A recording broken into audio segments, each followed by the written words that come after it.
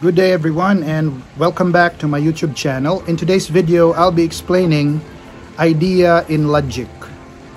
So we define logic as the science and art of correct thinking, and it is a branch of philosophy.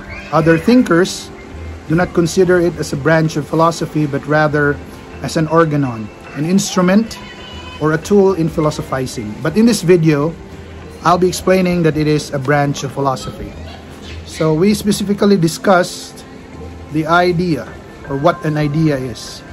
For the philosopher Plato, an idea, or he calls it form, are the real things, and they are metaphysical and spiritual entities, and they exist in a world called of ideas, which is outside this material universe.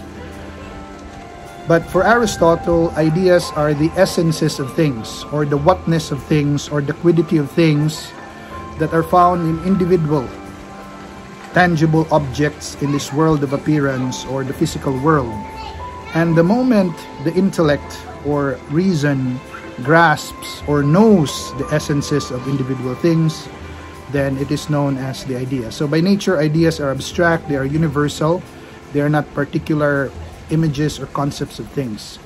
So how do we know ideas, or how do ideas come into being, or how are they generated? So according to Aristotle, since ideas are essences of things known by the mind or known by reason, so these essences are possessed by individual things. For example, the chair. So the chair has an essence called chairness. So what makes a chair is the essence of the chair. So chairness, or being a chair. And that chairness, or being a chair, is grasped or known by the mind or reason. The moment it's known, it's called an idea of the chair. And by nature, it's abstract. By nature, it's universal because it's devoid of individual or particular features or qualities or characteristics. So when our senses, the senses of the human beings, sight, vision, hearing, audition, smell, olfaction, touch, the tactile sense, and other senses grasp objects. So what is produced is the phantasm.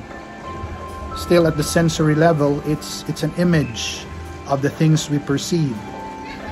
And after that, the intellect abstracts or removes the essence from that individual particular features that makes the image individual, and comes up with the abstract known as an idea, or the essence of a thing known in the mind.